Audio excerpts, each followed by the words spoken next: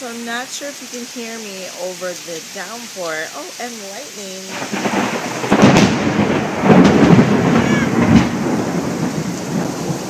Yeah, this was supposed to be our garage sale day. Just got up early to start putting the stuff out.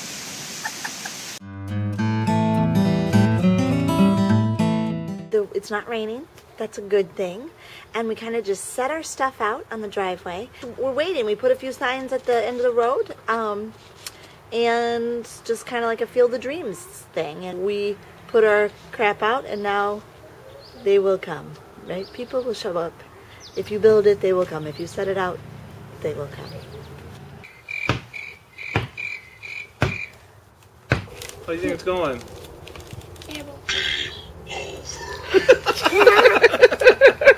I think we're getting a customer. Tim, how do you feel about this? Look at the camera. So excited. So excited. She's coming. Our first customer. I hope we make a sale. So did she find her stuff wonderful? How did it make you feel when she said, "This is it"? It made me feel bad. Oh. I felt like an inadequate garage sailor. It's not everyone's fear. Yeah.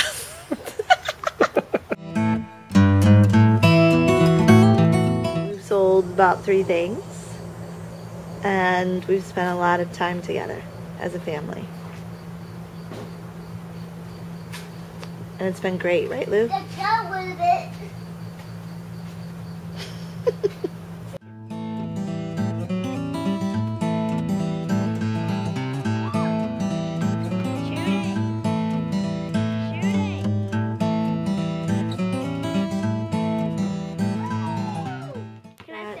Garage sales are stupid. Here are my takeaways.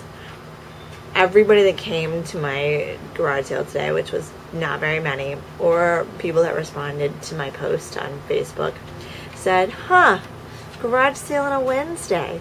That's unique. Usually Thursdays are the busy day." So you should research the time and day. That would be best to have it. Do not look to get rich off of poorly planned garage sales. I mean, I tried to make a few bucks, but we made $13. That's it. Check the weather.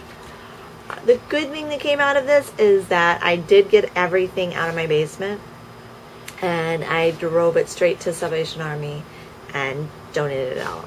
And so it's out of my house, and so that's good. We do have more room for more crap. And we did spend some quality time together as a family.